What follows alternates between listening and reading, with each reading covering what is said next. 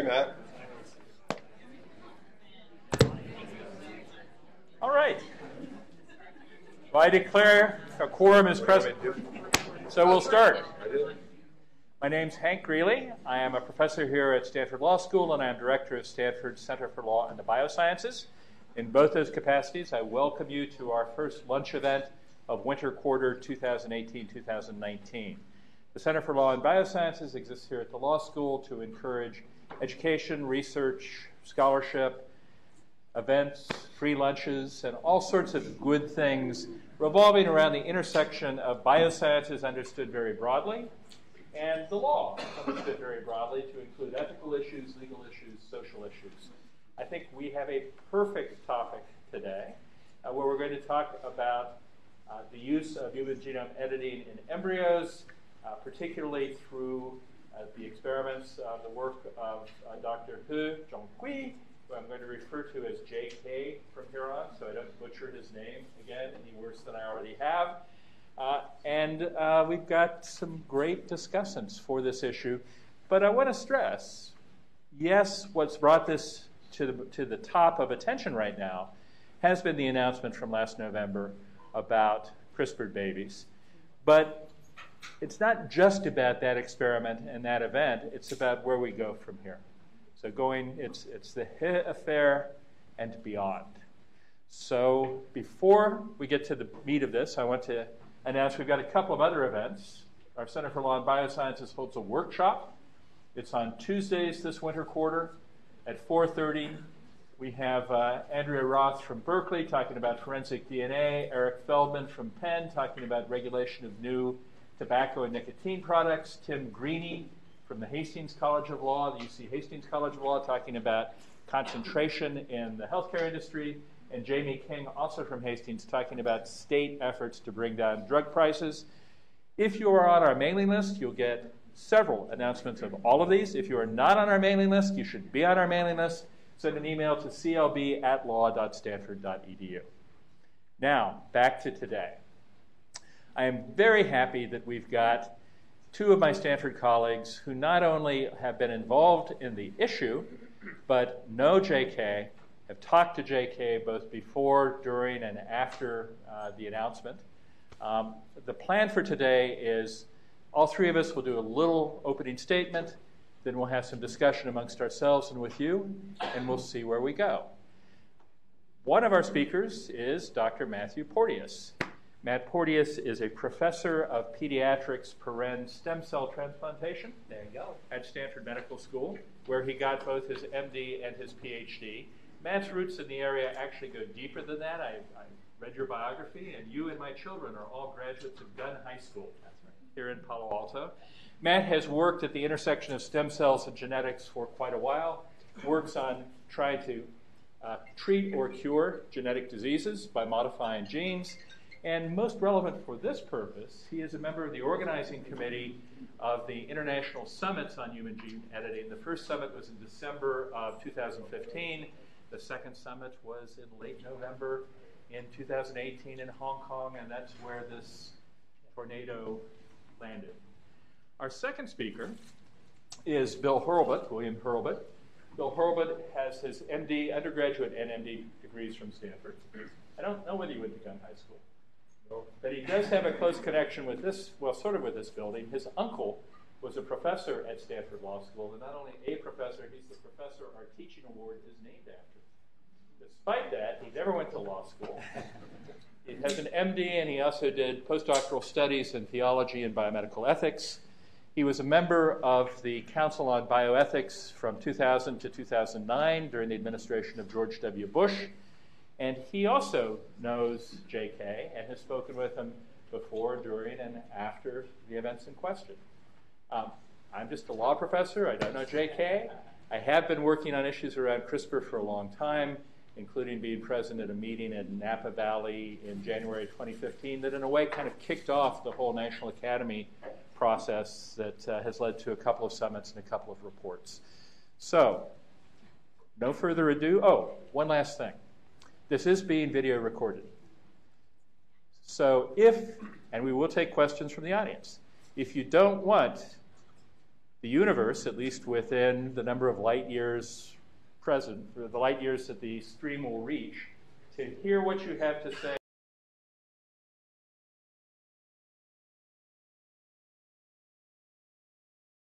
So with no more ado, we want to start with Matt Porteus. Sure.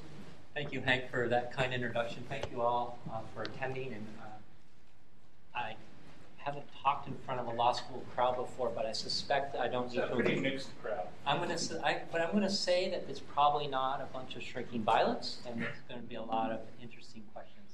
So in addition to what Hank told you, the other two other things I'd like to say is my research lab over in the Loki Stem Cell Building is focused on using the CRISPR technology to modify hematopoietic stem cells to cure serious genetic diseases like sickle cell anemia, bubble boy disease, and other diseases. And we're hoping to move this research into clinical trials, into patients in the next year, and we're trying to do it. We are doing it in a way that's above board, transparent, and through all the normal regulatory agencies. And again, it has nothing to do with the germline. The other point I would like to make, in addition to filling in my CV, is I was also on the National Academy Study Committee that sort of put out a report between the two summits. Valentine's Day 2017. Was it? 2017. Yeah. And that committee was international. I felt like I was the one who was not like the other in terms of seniority, although my expertise around genome editing, I think, gave me a pretty strong voice at the table. And that committee report, which is available online, if you're interested, I can help you find it, addressed numerous different issues. But I think one of the most controversial parts of that report is the committee said that, unlike almost anything prior in history, said that if certain conditions were met, and there was a list of, let me count, 1, 2, 3, 4, 5, 6, 7, 8, 9, 10 conditions were met, that one could imagine that germline or heritable editing would be medically indicated. And we were critiqued for that as not proposing a moratorium. I'm not going to go through all 10, but if you're interested, if you look at the 10, it is a functional moratorium. In the technology as it exists today, the social aspects as it exists today are not met. So if anyone wished to do heritable editing and follow the recommendations that are in the report, they actually couldn't achieve it. And that then brings us to JK, who I first met at a small workshop that Bill Hurlbut organized up at Berkeley with Jennifer Doudna. He was invited because he had made it known that he was interested in doing CRISPR editing of embryos in mice and non-human primates, and even human embryos. And he presented his data at that workshop in January 2017, but with no indication that he was ever planning on implanting these embryos, because in fact the data didn't support he was getting efficiencies enough to do this. A year later, I got an email from him saying that I'm in town and I'm circling the US, and would I have time to meet with him? And so I met with him on a Friday around 4 o'clock. And I sat down, and he was with a graduate student who I have no idea who that guy's name is. And JK proceeded to explain the progress they've made in making the embryo editing process more efficient, some technical details of what they were doing. And then at the conclusion of his data, I said, well, of course, this is still not even technically ready to be moved into anything that you would think of. And at that point, he paused and he said, well, in fact, I have a IRB approval from my local institution to do embryo editing on embryos generated from a father who is HIV positive and a mother who is HIV negative in order to generate a human being who might be resistant to infection by HIV. And at that point, I more or less pulled out the criteria and went through them with him and saying, what you're proposing does not meet any of these criteria, and you should not proceed any further. And I said, and furthermore, I know you have an IRB, and I assumed that the IRB approval that he had gotten from his local institution was valid. I didn't question that. And I said, moreover, I think you need to seek broader input from leaders in China in this field before you move forward. And then I ended with, this is you're a scientist talking to a scientist. Our mores, I don't know if that's the quite right, our culture is that you respect confidentiality, and that when people reveal things in confidence to you, you respect that confidence. And I said, well, I'm not going to publicly discuss what you just told me, because that is for you to publicly discuss. But I thought I made it clear that I didn't think he should proceed. And that was the last I heard from him until we got to Hong Kong, and I got off a flight and walked into the lobby, and some of the other committee members were there and said, have you heard what JK did? And I thought, well, maybe they've heard that he's planning on doing this. And I said, no, what has he done? And they said, well, there's YouTube videos and an MIT, 2 press reports describing that he's claiming to have edited 2 embryos at the CCR5 gene, implanted them into the mom, and twins have been born. At that point, it's like, well, clearly we have to figure out what to do about this. And so the committee met and decided to rearrange the schedule of the meeting to accommodate this bombshell. We pulled him out of the session that he was supposed to speak in, gave him a full 20 minutes to present his, I'm not even going to call it a study, because I don't believe it was actually done in a scientifically justified manner, but what he had done. And then followed up with a scheduled 20 minutes of Q&A, which went much longer. And Robin Lavelle-Badge, a leader in the field of human embryology research from the CRIC in the UK, was one of the assigned moderators, and then I was asked to be a second moderator on the stage and had an opportunity to directly ask JK about what he had done and try to get more details. And it became clear both in his presentation and in the Q&A that as he answered questions, there was a degree of detail and transparency that was missing. That he was saying certain things, but he was not saying other things. And at that point, I realized, including to a question that I had about how many couples, how many embryos, how many implanted, so on and so forth. And so then other questions were asked, and then I realized that, and he said, well, the study, as he calls it, this clinical trial was stopped, and he proposed, and the 2 babies, and I realized that there was a gap, because there's a 9-month gap between the study proposed and babies being born. And so then I said, JK, are there any other pregnancies? And he said, he hemmed and hawed for a couple seconds, looked at Robin, who I think he had already told this to, and said, yes, there's one other pregnancy early on, and that's how we left it. There was obviously gas from the audience. And then the second question that I think, for me, was quite revealing is I am an MD, and I have consented people to go on clinical trials. And as I said, we're developing clinical trials for CRISPR editing. And I know how, in the US, how a consent form is reviewed by hundreds of people. And I knew JK was a biophysicist, and I knew that he had no training in this. So I said, who wrote the consent form? How many people reviewed the consent form before you ever shared it with a patient? And he said 4 people. And again, all the sociologists in the audience gasped, because of course that is just couldn't imagine doing anything less. So after that,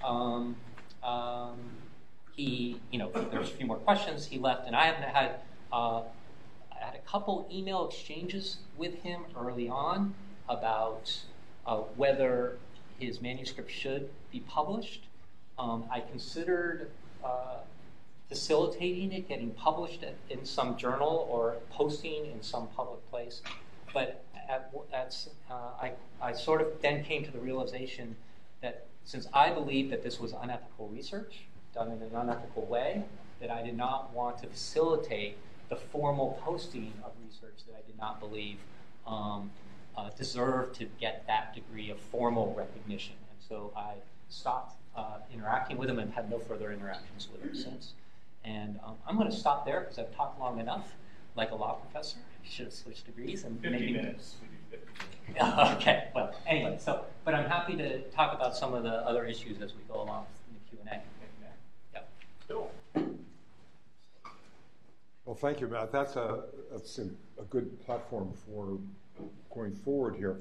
I want to tell you a little bit about, extend a little bit what Matt said about the gene editing summit itself. I too arrived the night before, got to the hotel lobby, and it was buzzing. I had just taken it down from the internet on the end of my flight, so I knew about it. Actually, I was called by the reporter when I was in the San Francisco airport to talk about the story that he broke this news through. It was a leaked document. It was not an official planned bombshell, as Matt has said. But in effect, it was an amazing moment because the International Summit had been convened for the orderly discussion and consideration of where we were going collectively, and this was completely outside the normal expectations.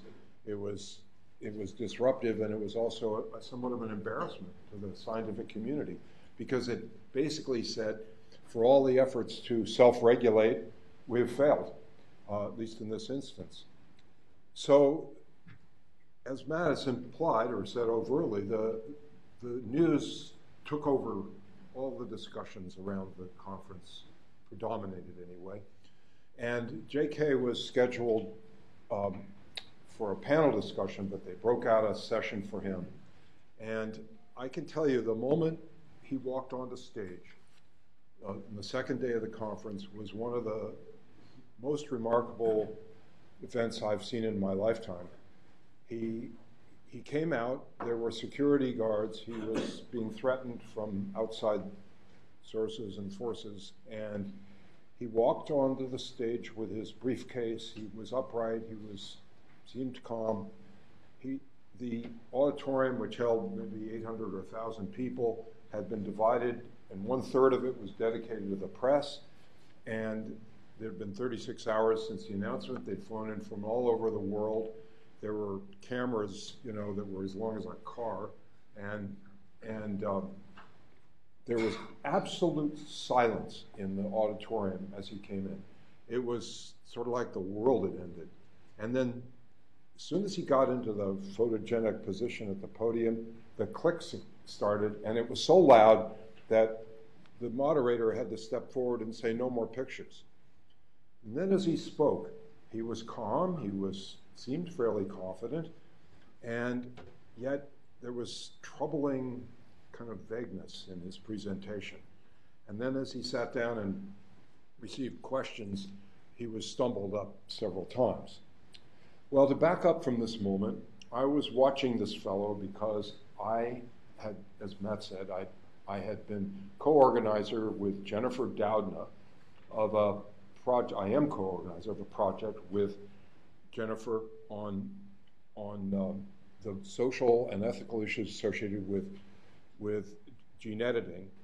Jennifer Doudna, together with Emmanuel Charpentier, a French scientist, is a co-discoverer of a revolutionary new technology, CRISPR-Cas9. And the reason why this moment at the Gene Editing Summit was so dramatic was because the entire audience knew what it meant, in the sense that these were the most well-informed and intensely interested people probably in the whole world who recognize the truly dramatic moment we are at in the process of science and technology. This new discovery of CRISPR-Cas9 builds on 50 years of technology and discussion of gene editing. When I was a Stanford medical student, it started to unfold. And so many people have been thinking about this. But up until now, it was expensive, it was very time-consuming, and it was not precise as was desired. Suddenly, with the discovery of CRISPR-Cas9, which was Science Magazine's breakthrough of the year in 2015, was announced a couple of years before, but it took time. By that time, there had been literally thousands of science publications using this new technology. And just to put it in perspective for you, Rudolf Janisch, who made the first transgenic mouse, told me that it took him 30 years ago, 2 years, $200,000, and he could change a single gene. Today, he said, in 3 weeks, that's the gestation time of a mouse, he can produce a transgenic mouse, not for the same price, time, or precision. He can do it in 3 weeks for a couple $100, and he can change 6 or 8 genes at the same time if he wants to. This is an absolute revolution in biotechnology. It signals the beginning of a truly remarkable potential for interventions in human life with really fantastic possibilities. What Matt has been talking about, somatic cell, that means after you're up and running as an organism, somatic cell interventions can potentially address what's the estimate now? Close to 10,000 single gene genetic diseases, 95% of which have no interventions whatsoever for either cure or treatment. And it's not an enormous number of people, but it's a significant number of people who are profoundly suffering. So it's a hopeful tool, but not just for medicine. It holds a potential for alterations at very fundamental levels of human need, for example, in agriculture and ecological balancing. Next 5 years from now, when you come for your lunch at the law school, you might get a CRISPR-edited lunch. So it's a remarkable moment, but because the power for intervention in human life is so dramatic, it raises very profound questions. Now, I just want to take one more minute and tell you my background on this. As Hank mentioned, I'm trained as a physician. My appointment's in the Department of Neurobiology, but I got involved in the international discussions on biotechnology, my service on the President's Council on Bioethics. When we organized this conference series and this project with Jennifer Doudna, JK was an invited guest. A few months later, he emailed me and said, I'm coming through Stanford. Could I talk with you? And so I invited him to lunch, and we sat out here behind the Union and talked about his project. And fortunately, I didn't have much on my schedule that afternoon. And we talked for a long time, several hours. And subsequently, 3 or 4 times more, he emailed me and we got together. One time I talked with him all afternoon. And just a side shot, one day I was talking about nature being a strange combination of suffering and beauty, and how there's mystery and profundity in the natural order of things, and we want to be very careful how we alter it. And I cited the beauty of a redwood tree that I live out behind campus, and I've got some redwood trees in my backyard. And he didn't even know what a redwood tree really was. I said, you never saw a redwood tree and you were at Stanford for years, a postdoc? So I took him for a hike out in Huddart Park. If you've never been there, you got to go. And he just loved it. It was so amazing. But I realized here was a guy who was here in America for several years, 1 year at Stanford. He never went west of 280. He had very few friends. Nobody was talking with him much about what he was doing. And he hadn't thought about the larger social and political implications, the legal implications of what he was doing. So I took this on as a task and tried to help him see the perspectives. I had no idea he was implanting embryos because I was trying to slow him down, encourage him to stay in conversation with the larger community.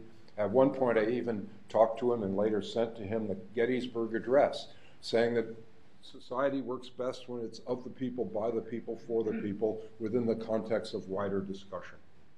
So just one more thing, and that is that since the Gene Editing Summit in Hong Kong at the end of November, JK has continued to write emails to me and several times, about once a week, I've had very long conversations with him on the telephone as recently as Monday night.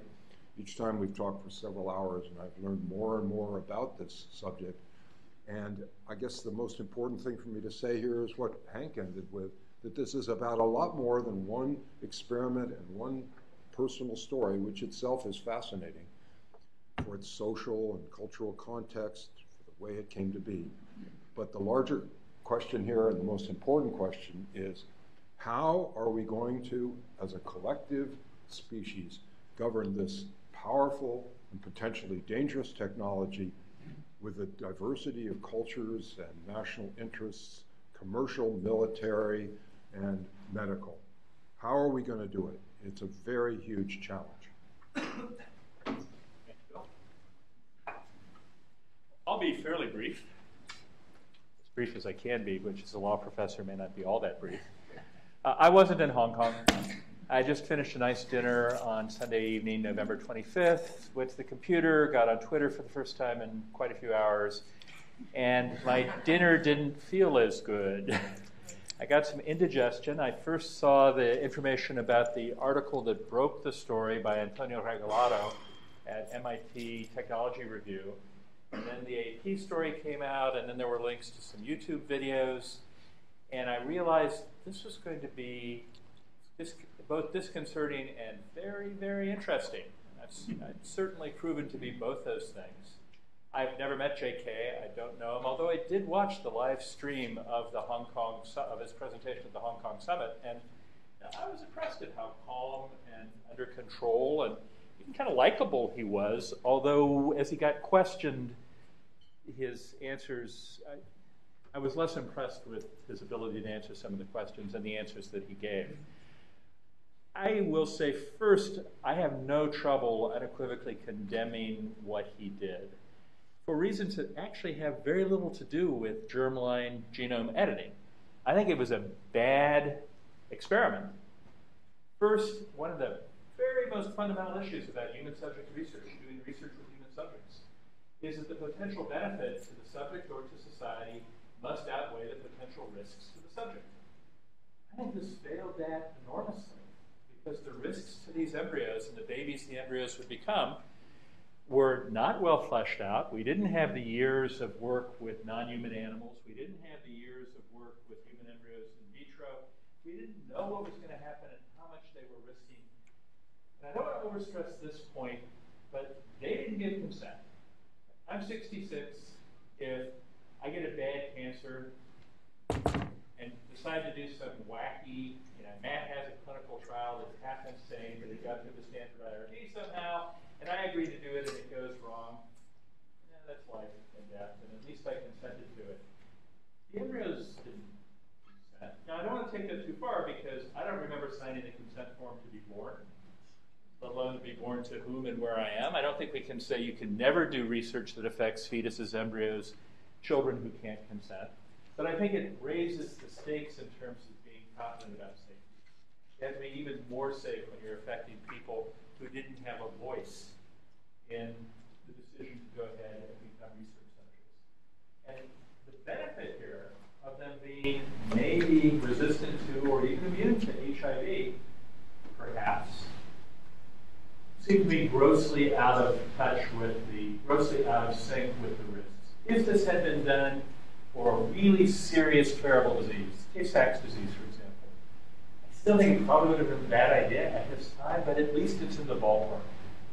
But to prevent a disease that is otherwise preventable and that they probably wouldn't be at risk for several decades anyway, seemed to me a very bad risk-benefit balance. Second, I think there are real questions about the consent process. We don't know, and this is something important about all this. We have no independent verification, as far as I know, really any of this. I think it happened. The fact that Wong Woo-suk in South Korea pulled off a blatant fraud about cloning human embryos about 10 or 12 years ago reminds me that sometimes people will fraudulently claim things that seem insane to fraudulently claim because people will check up on them. I don't think that happened here. I think this happened, but we really don't know much of the way of the facts. We don't know much of the facts about the consent. What I've heard makes me very nervous about whether the parents involved really understood what was being done and had it presented in an appropriate way. And then the third point does have to do with particular technology involved.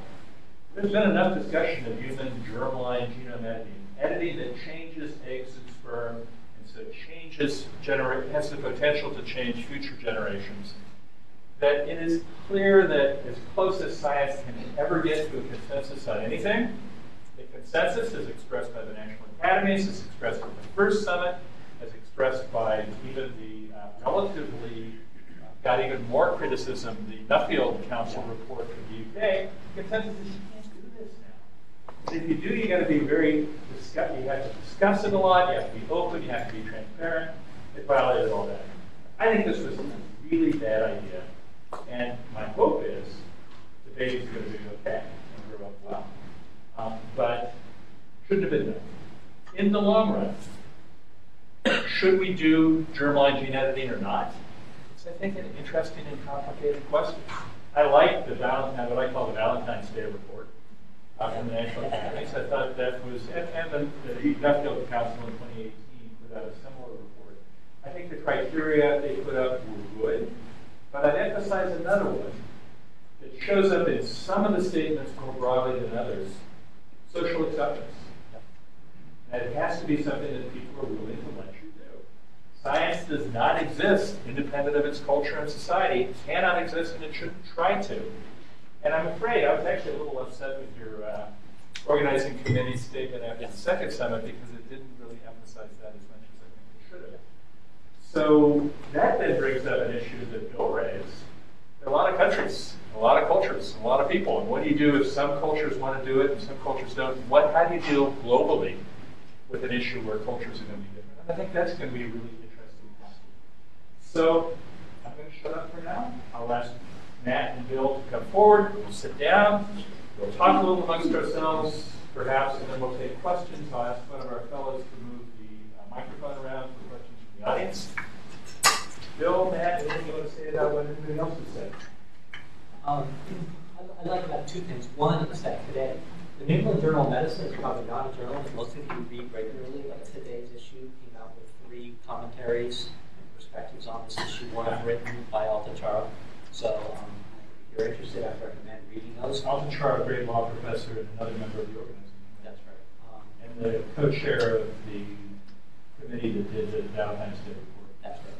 But she tells me that Valentine's Day was a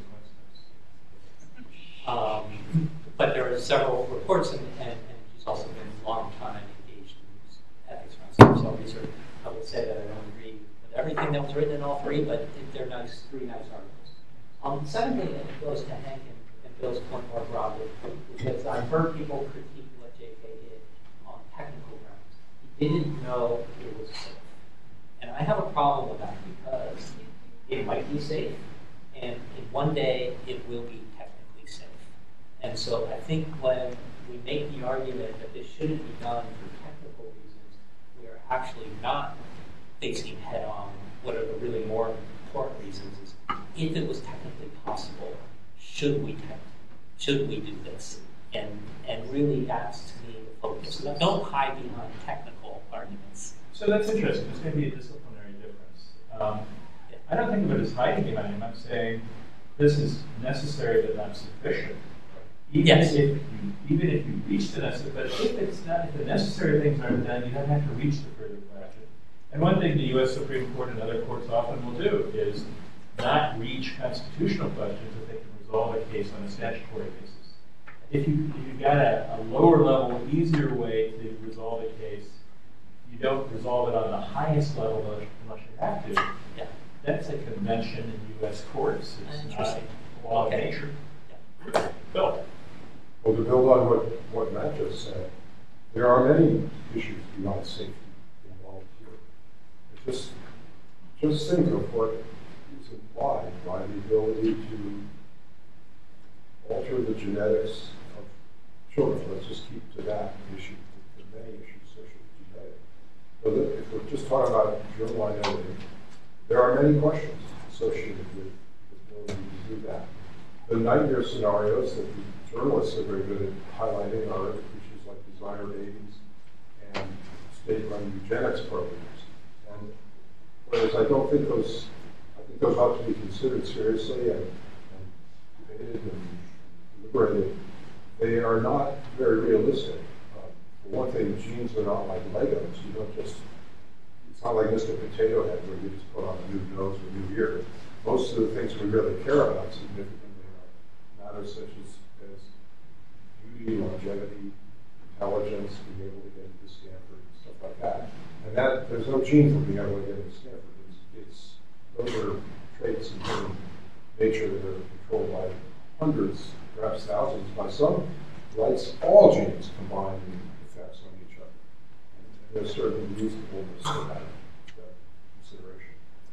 So maybe those are unrealistic scenarios, but in the middle ground are profound questions about what constitutes a disease in the first place. Just to give you some sense of this, in the textbooks of the antebellum South, there was a disease called drapetomania, which comes from the Greek words meaning a passion or tendency to run away. And the treatment was whipping. You get the point. Slaves who ran away were considered subject to a pathology. And of course, in our society, there are a lot of blind spots about what constitutes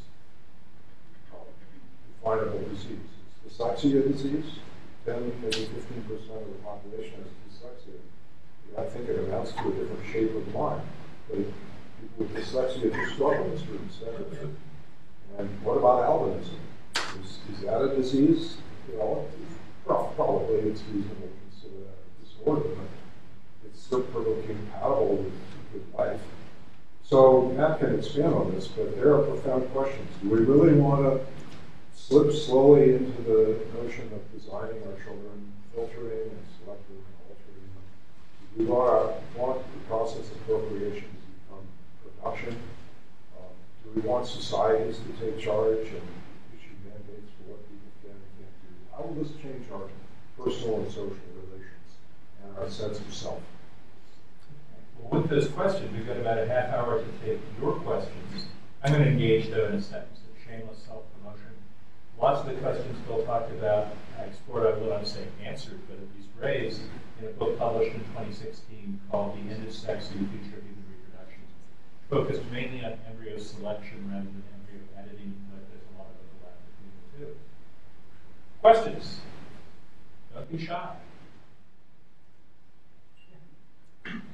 Yeah, you did. So we want you to, did you turn the microphone on? We want you to use the microphone so that Office and Tori will hear your words in 4.3 years. Hank, you raised a very broad question about what can be done on embryos, what can be done before they're embryos, what can be done newborns, where there is no consent by the individual who will or is involved. What is the law on that, and is it consistent throughout the world, or is it vary? So I'm confident. I think the only thing I can confidently say is there's no law I know of that's consistent around the world. But in general, parents, guardians do have the power to make medical decisions, to volunteer children, embryos, fetuses, eggs, and sperm for medical research.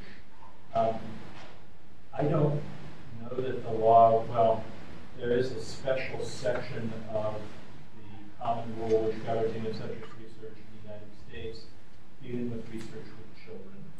So there are special protections you have to go through with children. The FDA has even more complicated special provisions for children. So I think we crank up the scrutiny a little bit, but we do allow it to happen. Because otherwise, you know, if you're looking for a disease that kills people by the age of 1 and you require their consent, you'll never be able to do it. A specific example of how these issues UK and the US are very different. So there's this concept of savior siblings. So if one child has a genetic disease that can be rescued by a bone marrow transplant from a sibling, there are now centers, multiple centers around the country and around the world, which will allow mom and dad to generate embryos, screen the embryos for the ones that will be the best match to the child who's alive and doesn't have the disease. selectively implant that embryo. I don't even think that's a conceptive process because it's not an IVF clinic. So you probably know. I have an IVF clinician here. I'm sure it's consented to some extent, but it's probably not viewed as research. It's probably viewed as clinical practice. And obviously that embryo had no, so we clearly allowed embryo selection without embryo consent. So there's a precedent in the US. Now, UK has a different model. You couldn't do that without approval from a national authority. Yeah. The first Savior SIV case I know of actually happened in Chicago because the UK refused permission. Let me comment on that. There's a famous case, one of the early cases, that the first batch of embryos didn't have a proper match. So they went on to another and another, and I think they went through something like 150 embryos before they found suitable donor and discarded the rest. So it creates a submission system. Yeah, and one of our Stanford faculty colleagues has spoken in our lunch series, Gordon Chang, he and his wife received a Savior SIV. They actually had only one embryo. Got extraordinarily fortunate that the embryo was a good enough match, and the embryo took, and now they have 2 healthy daughters instead of having one very ill daughter. One of the reasons I love what I do, all of these technologies are spinning out so many questions in so many different areas, and they're all fascinating thought. But you guys must have some fascinating thought questions.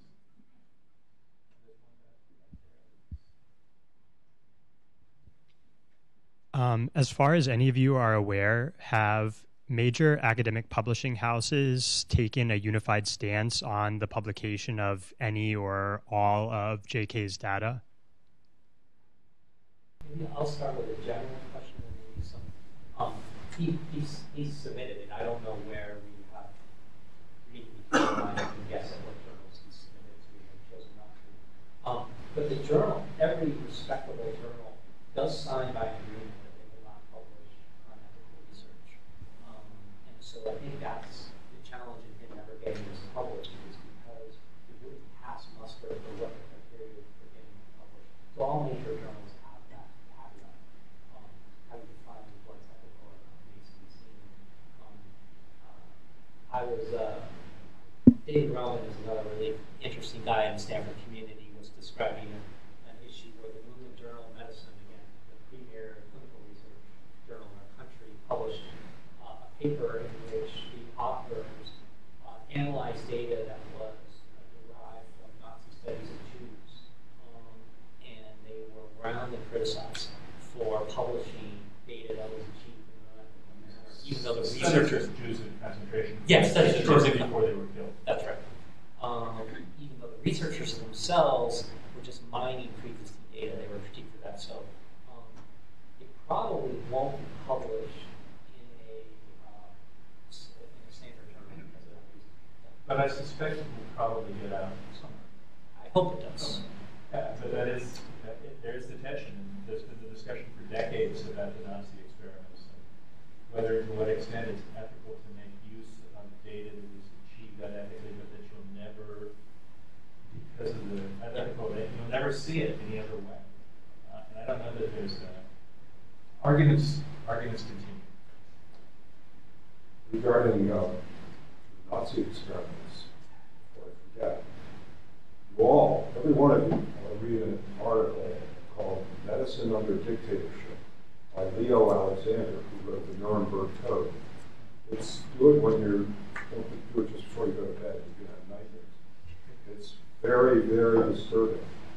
And he had the article is a very trenchant and disturbing paragraph where he talks about how the whole thing, this is mostly describing what Mengele did in Auschwitz, the whole thing, he said, began culturally with the very tiniest assumptions that there was such a thing as a life not worth living, and slowly slipped along into a very utilitarian and barbaric practice. Definitely read that article. With regard to publication of JK's work, I know more than I can actually tell you, but I can tell you that he's very eager to have it published, and that there are serious journals, serious journal considering it at this point. But I think if it was published, it was likely to be published in the context, and I favor this, by the way. It's too widely known now to keep it hidden or out of the news. It's right now to examine what happens so we can learn something from it. So I'm hoping it will get published in the context of considerable comment about the science and the social culture in which it emerged. It is one more specific thing I really forgot to mention. Journals, again, all the major reputable journals have a policy that if you don't post your clinical trial on clinicaltrials.gov in the US, then they won't publish it. And that's one of the ways of sort of regulating what they'll publish, because they don't want people coming post hoc and saying, look at what we did. So that is also in place. Interestingly, so the guy who wrote the story, Antonio Regalado, looked at the Chinese version of clinicaltrials.gov, and that's where he found out. Because this trial was registered there. Like the day of. Right, very, very briefly. There's so many aspects of this story that are fascinating, although I don't know when he was, maybe one of you do, I don't know when he was planning to disclose this. He had been in communication with the Associated Press for quite a while before the summit. He had made some YouTube videos before the summit. Clearly something was going to happen soon, but Regalato's scoop pushed the process forward. We've got a couple questions over there. Go in front first, look behind second. Let's say the one in black. So I have a two-part question. So it seems like in 2015 there was similar outrage when a Chinese scientist did the first editing whatsoever on abnormal human embryos. But you referenced now that it seems like the moratorium is more functional. There's 10 criteria that functionally define when we'll be ready to do it. And it seems also that the U.S. National Academy has given some, though limited support, at least on their website, to gene editing in abnormal human embryos. So it seems like we've already opened the Pandora's box on the pure ethics issue of whether we should be doing embryos at all, since doing it on abnormal embryos in the pretense of never reaching application is probably, we're probably doing it on the pretense of eventual human application. So the first part is what's changed since the first editing that has made editing on abnormal human embryos more okay, if it's not just a pure technical issue of when we'll be able to do it. And secondly, I would be interested in knowing what these 10 functional criteria are, if you have a chance. So on the first one, it wasn't so much that they were abnormal, it's that they weren't going to be transferred into a uterus for possible implantation of birth. Sorry, the first ones were actually abnormal. They were trucked. But I know, but it wasn't important. That was an issue, but I think the deeper issue was they were ex vivo, in vitro research, not to be used to try to make a baby. The very first ones were abnormal, that people did do some embryo editing in normal ones, but no one, as far as we know, until JK, took edited embryos and transferred them into a uterus for possible birth. That's, I think, the distinction between the earlier work. The first work was controversial, but not nearly as controversial as this. And I think it's the difference between an embryo in a dish that will never become a baby and actual babies. Not everyone, different people view that distinction differently. Some people think that's a huge difference, some people think that's a less huge difference. But everybody sees it differently. Almost everybody sees it differently. In terms of the principles, I don't know, Matt, it looks like you've been pulling them up. I do recommend, I think it's an excellent report. I agree with most of it. If you agree with all of it, that would be weird. Right? That would be weird. Kiss of death. But Matt, do you have them handy? I do. I will also say there's a difference, again, going back to what's come up, there's a difference in jurisdictions. In the U.S., human embryo editing is not allowed using any federal funds. You can only do that with private funds, and there was we thought the most controversial talk at the summit was going to be actually a presentation from the researchers at Oregon Health Sciences on their work that was published in Nature. How wrong we were. Whereas in the UK, they have the HFEA, which has approved doing human embryo research in normal human embryos to understand early human embryogenesis. So different jurisdictions have different regulatory. In vitro work in the United States is legal, but it can't do it with federal funds. That's right. So here are the 10. And we should know, these don't have the force of law. No, they're the official positions of the National Academy of Sciences and the National Academy of Medicine of the United States.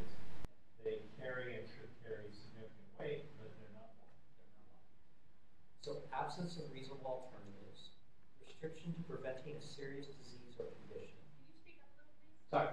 Use the microphone. Well, yeah, the microphones are behind us. It should be close enough to get it for recording, but So, actually, that mic may only be for the recording. yes, I'll just talk about it. Okay, absence of reasonable alternatives, which is in subtext was IVF with PGD. Restriction to preventing a serious disease or condition. Restriction to editing genes that have been convincingly demonstrated to cause or to strongly to predispose to a serious disease or condition. Restriction to converting such genes to versions that are prevalent in the population are known to be associated with ordinary health with little or no adverse events. That is the one that people have missed mostly. It is almost impossible to do that. To take a sequence, well, I won't, I'll stop editorializing. That's what you're trying to do, warn people. But we are actually not, well, we can talk about it. Availability of credible preclinical and or clinical data on risks and potential health benefits of the procedure. Ongoing rigorous oversight during clinical trials of the effects of the procedure on the health and safety of the research participants. Comprehensive plans for long-term multi-generational follow-up while still respecting personal autonomy. Maximum transparency consistent with patient privacy. Continued reassessment of both health and societal benefits and risks with broad and ongoing participation and input by the public. And then reliable oversight mechanisms to prevent extension to uses other than preventing a serious disease or condition. I don't think JK satisfied any one of those, but you can download the whole report as a PDF for free. National Academy is a wonderful resource. Let me say something about the law. I mean, these are not law, but there are laws in a variety of countries. Somewhere, depending on how you count, 30, 40, 50 countries expressly ban this. Much of Europe, a few countries elsewhere. The UK is one of those countries. There are bans that are in statutes. Statutes can be changed. The United States does not have statutes saying it is illegal, but the Food and Drug Administration, in decisions dating back to the aftermath of Dolly the sheep, has taken the position that genetically altered human embryos that have been more than minimally modified cells are either drugs or biological products that have to be approved by FDA. It was a warning with respect to cloning. It was then a warning letter that stopped work on mitochondrial transfer in the early 2000s in the United States.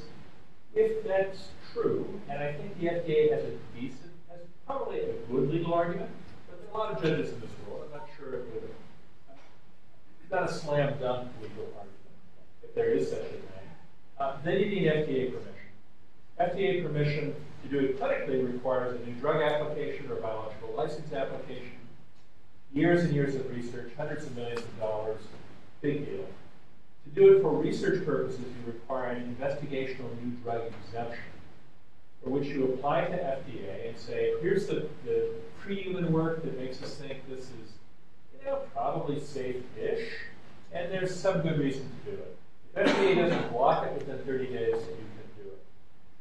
FDA, no way, FDA would certainly have blocked any such thing, but Congress took steps to make that irrelevant.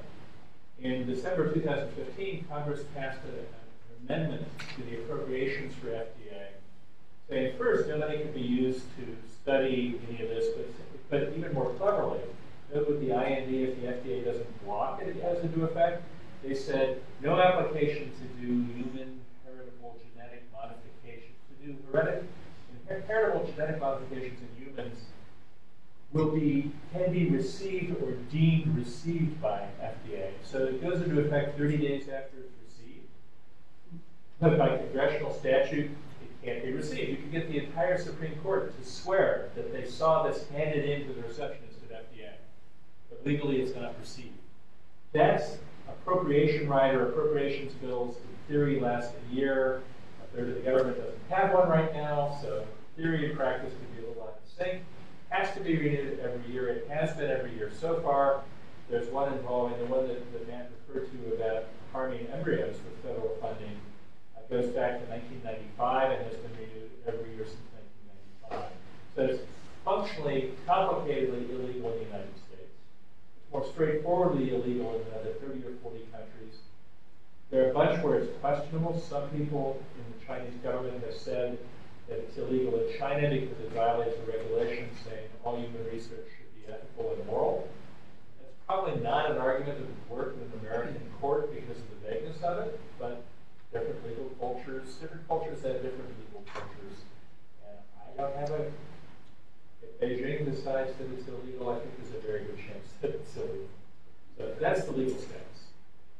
And we had a question. Can I speak to this issue of embryo? I think the question that was raised here is a very important and profound question, because as tense as the moment of the national, the international summit was, it was really, I described it a little. It was like, I felt anyway, as though I was at the very epicenter of the human story, at least that chapter of it. It was, everybody there knew that something had happened. The door had been opened, we turned the corner, it was a kind of hinge of history.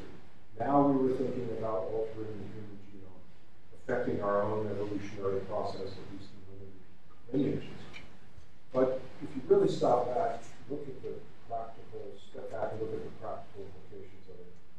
As I said earlier, I don't think they're going to be quite as dramatic as some people think. It's going to be many decades before we're effectively going to do this, if we do it at all.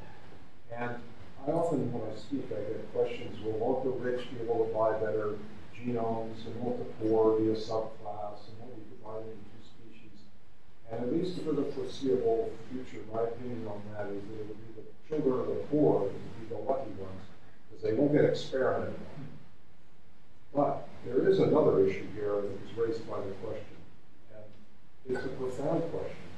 What's happened is, as we turn of the century, we moved from the era of molecular biology to the era of developmental biology. We now have this human genome sequenced. We knew the raw ingredients which knit together to form the living human organism. That means that studies that were done in the dish will now take place in living human form. We're going to study human beings.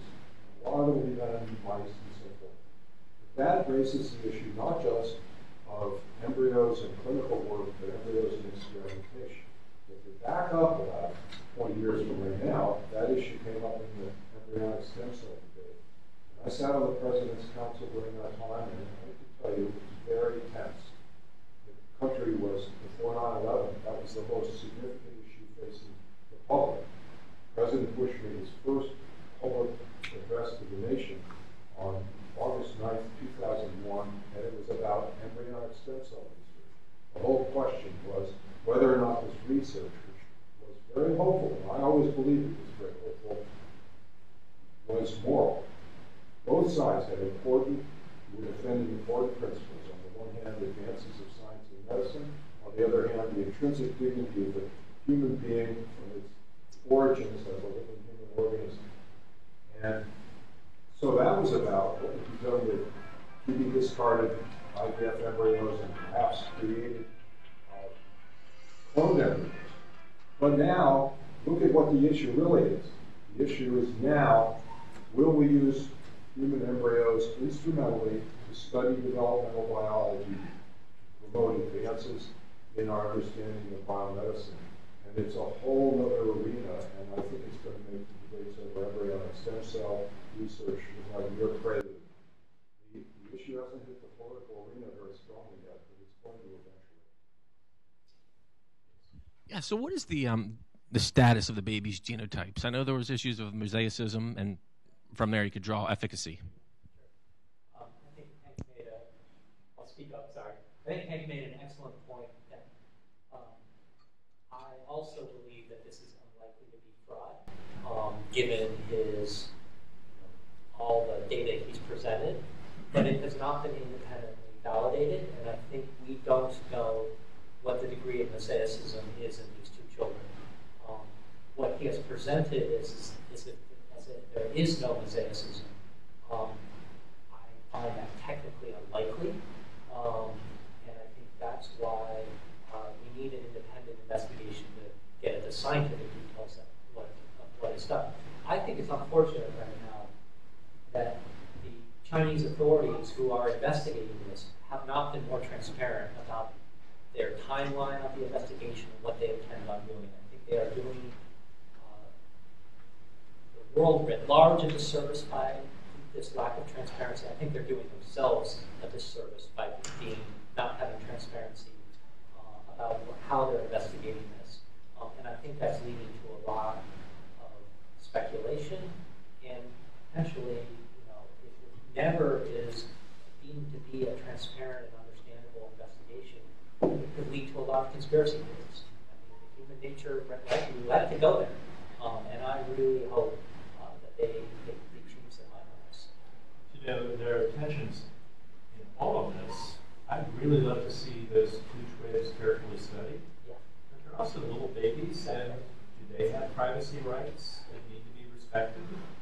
So the world wants to know what are their rights. And Louise Brown, the first IVF baby, was very famous as she became an adult and teenager. She sort of withdrew from public scrutiny.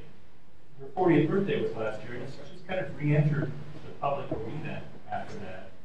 You have to spare some thought and sympathy for what it would be like to grow up with everybody knowing the first CRISPR'd baby, first two CRISPR'd babies. So, and again, it was mentioned about the consent form, and it's available, although it's more difficultly available at this point online. There's a couple really huge red flags. One is it's called an HIV vaccine. And the last page says that the parents agree to them and their children to be photographed, and those photographs to be disseminated to the media. That would never happen. I mean, so this issue of privacy is sort of, it's real, and yet written to the consent is you're agreeing not to be private. Again, that would never pass muster in any IRB, FDA consent form in Europe or the US. So many of the facts are unknown here. Even at least a statement has been made by the hospitals whose IRB issued it that they never did this. That just must have been forged. Right? I have no idea whether that's true or not, but neither does anybody else outside the investigation, and we have no idea what the investigation is. I think we have time for maybe two more questions that we can get answers quickly. Being professors, our answers can be a lot more than questions. Let's take there and here. Sorry. I think we have to be careful when we say that this experimentation won't impact poor families because they'll be safe from gene editing, because much of medical and biomedical experimentation and surgical exploration was done on the backs and bodies of the poor with limited benefit to them in that moment or in the long run. So I think we have to be very, very careful when we talk about that. We've already seen that because PGD and IVF are unregulated in the United States, there are levels of access and disparities there that we cannot yet explain away or even out on the social playing field. So in both of your stories, as you talked about the conference and your role and your experiences at the conference and in speaking with JK, you've distanced yourself, right? The places where you disagree with it, the places where you saw error, the places where you saw fault, and the challenges of it. And I understand that. I understand the outrage. I don't understand the surprise. And the reason I don't understand the surprise is because genetic technologies have pushed boundaries and pushed boundaries and pushed boundaries. Things that were developed for one purpose are being rolled out for others. Microarray testing, initially for pediatric and adult conditions, now being used in the prenatal period. PGD, initially developed to prevent childhood onset, debilitating fatal disorders, now being used for things like BRCA, which is adult onset, preventable. Lives, I believe, in my own work, worth living. So I understand the outrage that this has been done, but the Academy is predicated on success in the Academy internationally is predicated on making groundbreaking discoveries, and we've now had a first. So and I think this international regulation, while completely necessary, pushes activities like this underground in ways that cannot be monitored and almost reinforces and nurtures these kinds of discoveries that then come onto the stage and we are outraged by. So I understand the distance, but I don't understand the surprise. And I guess it's a statement more than a question, but that's where I'm sitting. Kind of voice has to go up at the end. But I think that all the things you raised are important issues that will continue to be discussed. Right there. I understand. It's not. use is not inevitable. It happens a lot, but it doesn't necessarily happen. One of the things I found really surprising, maybe tomorrow's headlines will disprove this. With Dolly, there was an immediate jump to hysteria about armies of cloned warrior slaves. And it turned out that it turned out to be very hard to clone human embryos. But in 2013, Shukra Kalapok at Oregon State Health, Oregon, the Oregon Medical School, cloned human embryos. It's been widely replicated. People can do it. The aliens haven't done it. Dr. Seed hasn't done it. All the people who were eager to do it 15 years ago, 20 years ago, haven't done it. I think sometimes lines hold, sometimes they don't. And I frankly was surprised that this one was reached. Not that it eventually was reached. Last question. So I'll keep it really short. And since I'm not a lawyer, I'll ask a question that I don't know the answer to.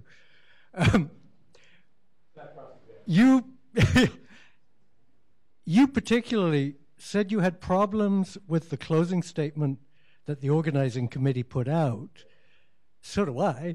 But I would really like to know what your problems are and what the reaction of the other two is. So my problem with it is that unlike the closing statement from the first summit, and unlike a little less blatant in the Valentine's Day report, it is there. The closing statement this time did not say it's worth thinking about the conditions that need to be met before this could be appropriately tried, one of which is public acceptance, legality, agreement.